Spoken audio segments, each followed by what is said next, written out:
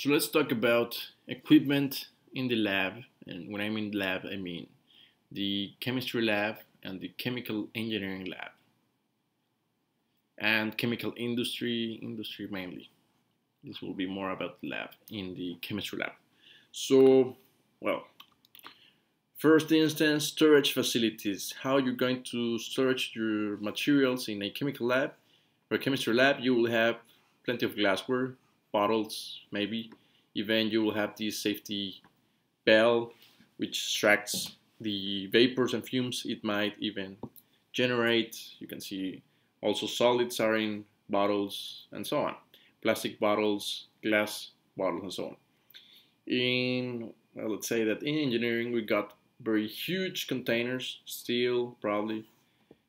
We have a lot of valves, a lot of, let's say, inlets and outlets because we need to keep a lot of pressure, temperature, levels, and so on. You can see here it's also huge. You have these stairs in order to have some engineers or maybe operation people going here and checking out the huge storage. And for distillation, hopefully you checked this out when you were a student in maybe high school or before. You got this little thing, you burn it, well, you burn the Bunsen burner.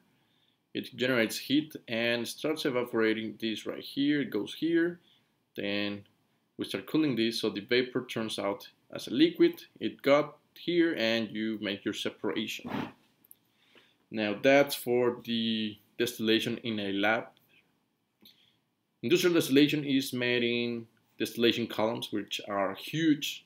And as you can see right here, every stage is different. We have no condensers here. We've got condensers down and up here and down here. And what I mean here is not literally up. Actually, we always say this in order to get an easier understanding. But the thing is that we're going to have a pipe. It goes through here and then goes back. Evaporation, as the name implies, is an operation that will evaporate this liquid right here. You got this Bunsen burner and this is going to go out. In industrial applications, we have huge evaporators. As you can see, we have a very hot fluid right here and we get our fluid in tubes. So they start exchanging heat and they turn into vapor and then eventually you take it out. Chemical reactions, well, in the labs you are not going to have that fancy reactors. You may even have reactions in beakers. You have A and B, then you produce C and D, or this right here, which is not that safe. Actually, I just took it because it's awesome right here, but I'm very sure this is not safe, at least not if you are not in the extraction bed. Now for engineers, you will see, of course, a lot of inlets, outlets. For the materials, you will have a manhole right here, so someone is able to go inside and clean or check out. You got this steel, very huge. You got your stirrer, because here, well, you might be able to use this little, let's say, I forgot the name in English, but it's this stick. You just move it and you will favor agitation. In the industrial reactor, you cannot do that. It's a lot of energy you will require, so imagine having a human turning this like a donkey. Well, it's too much energy.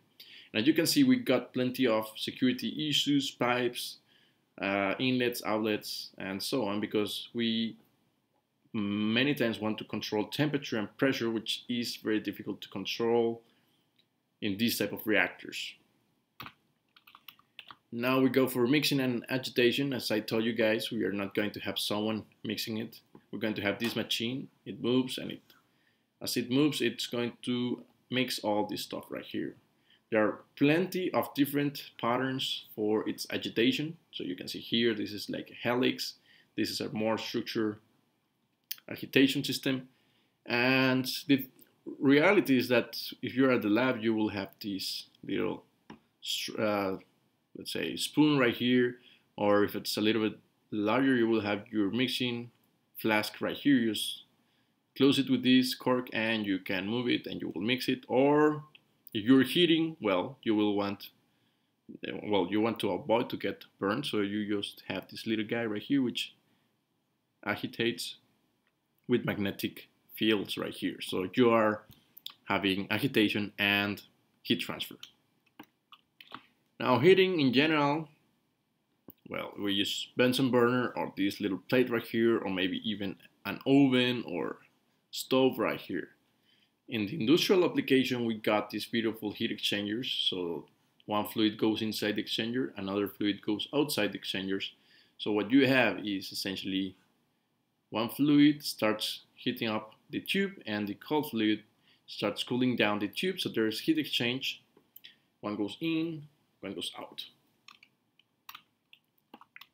Liquid extraction, well, it's pretty easy. This typical lab experiment, you have this layer and this second layer. This is A, this is B, and this is C. And you will separate it very easily into a beaker, opening and closing this. For an industrial liquid extraction, well, you require a little bit more complex equipment. And we have these systems which are called washing. It helps to increase and decrease the concentrations in the liquid extraction. Now pumping, we got huge pumps for industrial applications, huge systems for compression and pumping. And in the lab, we got just little pumps which will generate vacuum, or little pumps that increases pressure, or these pumps right here that will favor flow of liquids. And finally, well, I could compare much more equipments, but I think you're getting the idea of how this is very industrial for the chemical engineer. This is very lab as chemists. So the piping, you will have these hoses right here going here. These are plastic or maybe PVC. And here, right, we use steel because steel is cheap and strong, and sometimes it's hard to corrode. So you can see plenty of piping right here. Well, that's the main difference. We use huge pipes and we use insulation material. Typically at the lab, we don't use that. And yeah, that's what I wanted to mainly show you guys. Left side, chemistry lab, right side, industrial applications. So that was everything, guys. Hopefully you start to get the idea of where you want to work.